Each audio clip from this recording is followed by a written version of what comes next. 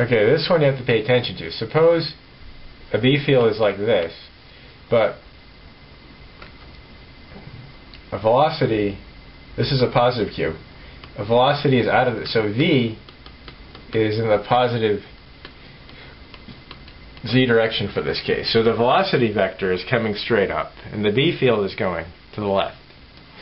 Now for this case, you put your hand in the direction of V, which is, it's really tough to do, but it's like this, right? V is going up. And then you want to rotate your palm, this is a hard thing to do, but you can do it, in the direction of B. So B, B is going in this direction here, right? And your fingers are pointing up towards the ceiling in the direction of V. When you do that, your thumb points in the positive Y direction. So for that case here,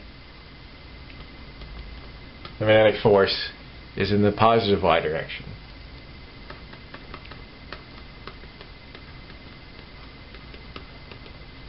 Now, what about current?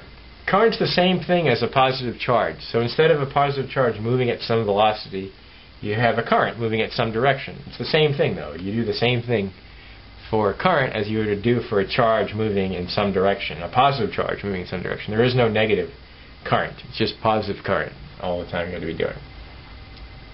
So we'll just do a couple examples because it's basically the same thing as a positive charge moving at some velocity. So in other words, suppose you have, I'll just do 2 or 3 of these. You don't have to do a lot of them. So suppose you have a current, right? Current is in a wire, so it shows a wire, and the current is like that. This is the direction of the current, positive X, and the B field is negative Y.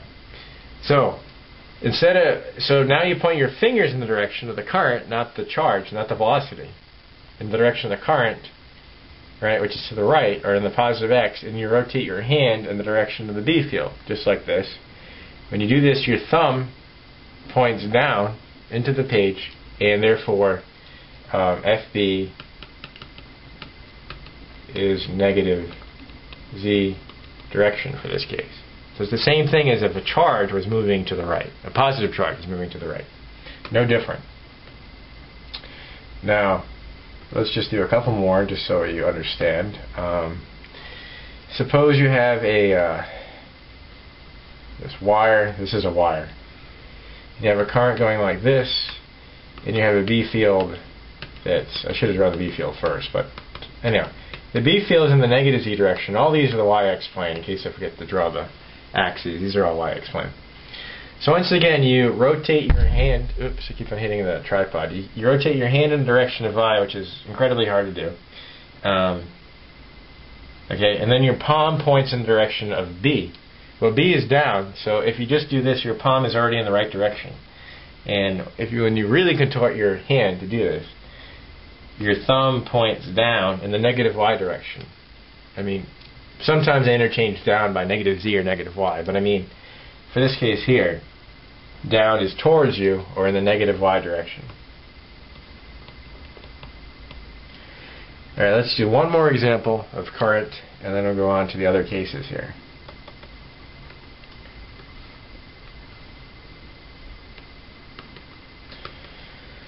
Okay, so suppose you have current going, say, in the positive Y direction. Oh, let me draw the field first. So suppose B is positive.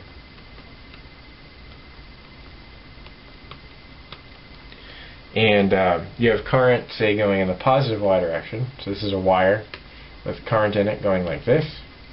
And I want to find the direction of the magnetic force on this wire. Once again, you point your fingers in the direction of the current, which is up the page. And then you want to point your palm in the direction of the magnetic field. In this case, the magnetic field is coming up at you.